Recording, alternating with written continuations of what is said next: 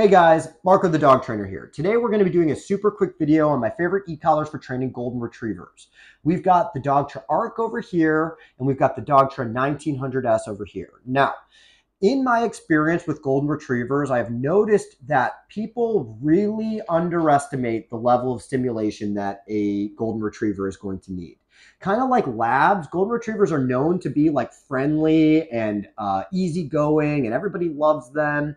So anytime you start talking about using a stronger collar for them, people think that stronger collars are just for bad dogs. Okay, so it's not that golden retrievers are bad dogs. It's just that their breed tends to be a little bit less sensitive to stimulation the way some other breeds may be. So a lot of the times that I'm working with a golden retriever, I'm probably going to be thinking more about the 1900S because it's a little stronger. But I wanted to give the Arc as an option as well because there's definitely been a lot of golden retrievers that I've used the Arc with and it's been totally fine. So let's take a look at both of these models so we can figure out which one's going to work better for your golden retriever. All right, guys, we've got the Dogtra Arc on the left and the 1900S on the right. Now, we're not going to go over every single difference and similarity just because I've got other videos that do that. But we are going to talk through the features that I like so much about using these e-collars for golden retrievers. And then we're also going to talk through the kind of key differences that may push me more towards one or the other. Okay, so the first thing that I really like about both of these models are that they're entirely waterproof, or at least as waterproof as this stuff can get. Because almost every person I've ever met with their golden retriever loves to take them swimming. Okay, now the second thing that I really like is that these connect up to 3/4 of a mile from remote to collar. So again, a lot of the golden retrievers I work with, they're running around off leash all the time. So it's nice to have that kind of range. Now, again, depending on, which type of golden retriever we have and what their fur is like, it's also nice that we can adjust the contact points to kind of fit the type of fur that our dog has. Now, these are 1-inch points that are probably longer than what you would need for a golden retriever, but they do also have 1/2 inch and different sizes, so you can kind of match that however it fits best.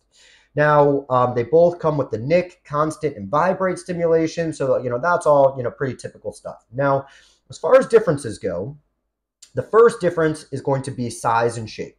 Okay, where the Arc is a little bit smaller, a little bit thinner, and the 1900 is a little bigger and bulkier, a little heavier. Okay, even from the side here, you can see there is quite a jump there. Okay, so that's kind of the first thing that I'm always thinking about because again, golden retrievers, I've worked with 40-pound ones and I've worked with like 100-pound golden retrievers. So the first thing I'm always thinking about is how big is my dog supposed to get? Okay, now the second thing is always going to be the level of stimulation. Now, working with golden retrievers, I found over time that they just tend to require a stronger level of stimulation. And a lot of people that don't understand dog training think that that translates to golden retrievers being bad dogs, but that's not what it is. Every breed is a little bit different. And my understanding is that some golden retrievers are actually bred to go through thorn bushes and things like that to retrieve. So they're actually bred to have kind of a stronger tolerance to physical type stuff. So a lot of times I find myself using the 1900S on a lot of golden retrievers just because it kind of cuts through that work drive a little bit better than the Arc does. Now, again, just like I say in all of my videos, it's really this constant balance between how does the shape and size of the collar fit my dog and is it going to be strong enough? Okay, because I've definitely worked with smaller golden retrievers that I still use the 1900S just because they had a really, really high sense of stimulation that they needed. And I've also worked with big golden retrievers that the Arc was plenty.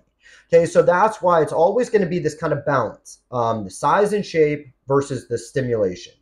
So if you tend to be on the kind of cautious end and you're saying, I just really want to make sure that this collar is strong enough, then maybe just go with the 1900S. And, even though it's a stronger collar, that doesn't mean you need to keep it cranked up all the time. You can always keep this at a lower number. Again, I just like knowing that I can go up if I need to. Okay, where sometimes if you get the Arc and it's not quite strong enough and you're really on the top end of that collar most of the time, you're just not going to have much room to go stronger if you happen to need it.